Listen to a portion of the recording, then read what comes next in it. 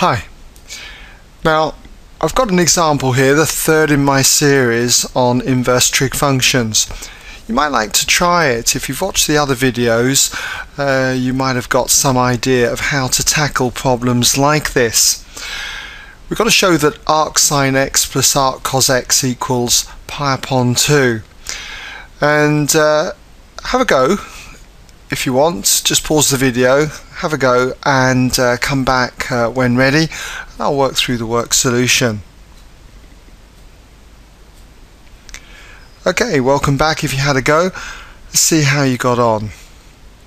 Well, what I'd want to do is first of all break down each of these terms. I would say something like let y equal arc sine x, as we've done so often in the previous videos. And if we take the sine of both sides, we would therefore have sine y equals x. And if I was to let another angle equal arc cos x, let's say z, let z equal arc cos x, then if we take the cosine to both sides, we get cos of z equals x. Now, I would want to draw up the graphs, sketch the graphs of y equals arc sine x and y equals arc cos x. And if I did that, we'd have the graphs looking like this. Okay, we should be familiar with these graphs by now. So y equals arc cos x and y equals arc sine x. So what we're looking for is a value of x. And x can be positive between 0 and 1 or negative between 0 and minus 1. So let's just start first of all when, say, x is a positive value. Let's just take x here, say. Now when x is positive, you're going to find that you could get two values. This one here on y equals arc sine x and this one up here on y equals arc cos x. Let's suppose that this one on y equals arc sine x is y and this value is then the z value. So when x is greater than 0, I'd now want to look at a quadrant diagram. So when x is greater than 0, we'd have a quadrant diagram where both y and z are in the first quadrant. It's that they are acute angles between 0 and pi upon 2 radians. So if I was to draw a quadrant diagram, something like this, we've got our first quadrant, the second quadrant's over here, third, fourth. Then if we put our triangle in here, our right angle triangle, this angle here would be y. Well, that's if we look at angle y. We know that sine of y equals x, or x over 1. So we can see that the sine is opposite over hypotenuse, so that would be x over 1 there. And by Pythagoras' theorem we can work out the third side as being the square root of 1 squared, which is 1, minus x squared. Remember, this would be 0 radians, this would be pi upon 2 radians. And in this quadrant, the first quadrant, all trig functions are positive. So we've got sine y then equals x. But what about cos z? Cos z also equals x. And cosine of an acute angle, because we know that z's got to be an acute angle, would compare in a right angle triangle the adjacent with the hypotenuse. Well, I can see that if I make this angle z, then the adjacent side to z would be x and the hypotenuse would be 1. And as I say, because it's acute angle, it would be a positive value. So everything seems consistent with this. So when x is greater than 0, we can see that if we were to add these three angles together, the y, the z, and I know I've got that as a right angle, that would be pi upon 2 radians. We know that the three angles must come to pi radians, equivalent to 180 degrees. So we could say that y plus z plus pi upon 2 must come to pi radians. And it follows from that statement that if I subtract pi upon 2 from both sides, that y plus z must equal pi upon 2.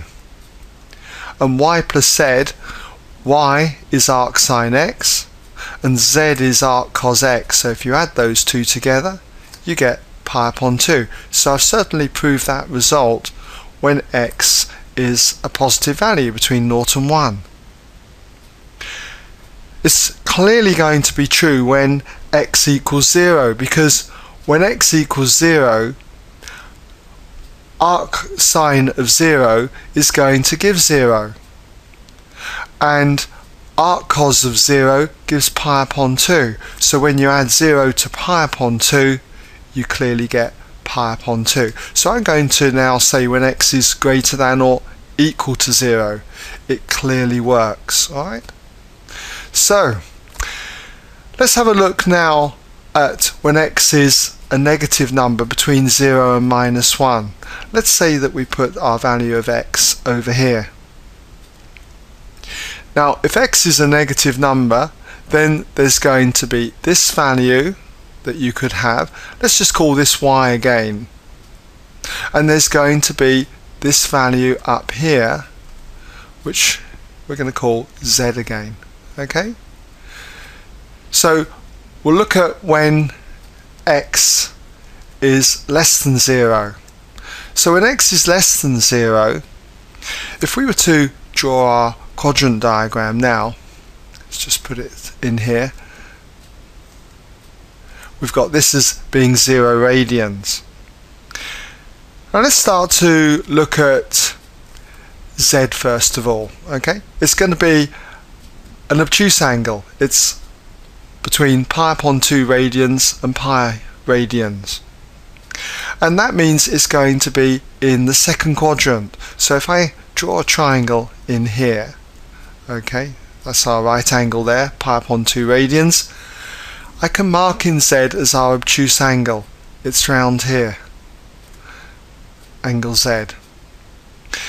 And when we're looking at the cosine of z, we know that in this quadrant only sine is positive, cosine is negative. And cosine of z, we're told, is x over 1 if you like. So adjacent over hypotenuse means that this side is x and this side, the hypotenuse, is 1. So if we work out this third side here by Pythagoras' theorem, it's going to be the square root then of 1 minus x squared. So we've got the cosine of z then equals x, and we've filled in the sides. Now let's have a look at y. Now y, when x is negative, is going to be an angle between 0 and minus pi upon 2. So we know that if we turn this way, this angle up here is pi upon 2, and this would be pi, but when we turn in a clockwise sense, this is regarded as minus pi upon 2 radians. So if y is to be an angle between 0 and minus pi upon 2, it's got to be an angle in the fourth quadrant here. So if I just draw another triangle in, okay, angle y is going to be this one in here. And we know that the sine of y equals x over 1, opposite over hypotenuse. So opposite would be x, this would be 1. And this third side here would be, by Pythagoras' theorem, square root of 1 minus x squared. So when I look at these two triangles, they've got the same sides, so therefore they must have the same angles. And we've got to be very careful here, because it means that this angle that I've got here, let's just put a double angle in there. if you look carefully at this triangle, it's between the 1 and the root of 1 minus x squared. So this angle here is the same as the angle up here. But you've got to be very careful because y here is a negative angle. Imagine if that was, say, minus, let's work in degrees, I find it a bit easier here. If that was, say, minus 30 degrees, then this angle up here wouldn't be minus 30, it would be just simply 30 degrees. So whatever this angle is, it's y, it will be, because it's a negative angle, this one has to be negative of that y value, which will convert it back to a positive value. So this angle here is minus y. Let's see if we can just squeeze it in there. But that's the bit that you've got to be careful about. So if that was minus 30 degrees, this would be minus 30 degrees, and it would tell us that that's 30 degrees then. So I hope you got that idea there.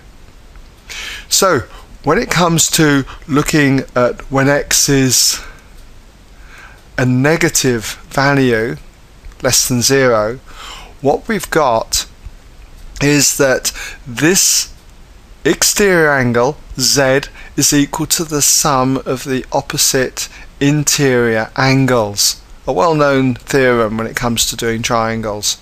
So I could say that angle z must equal minus y plus this angle here, the 90 degrees, or pi upon 2 radians. So it must equal minus y plus pi upon 2 radians.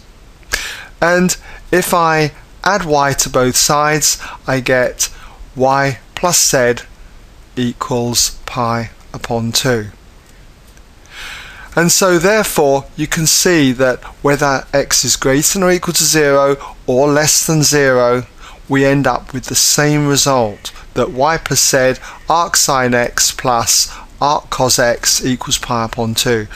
So we can just summarize that to be therefore arc sine x plus arc cos x equals pi upon 2.